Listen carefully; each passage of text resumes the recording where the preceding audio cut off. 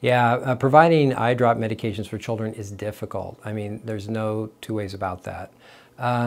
The primary, I think, key to that is to try to reduce the frequency.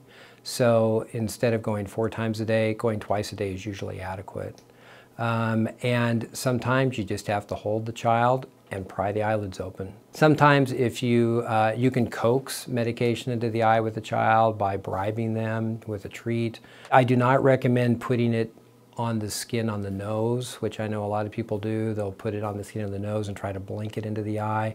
When you do that, you get about 25% of the eye drop into the eye. I mean, most of it sticks to the skin, so it's not very effective. I don't recommend using ointments for children because it blurs their vision. They're kind of irritating. They're messy. The eye drops, once you get them in, are a very benign therapy. They won't really irritate the child.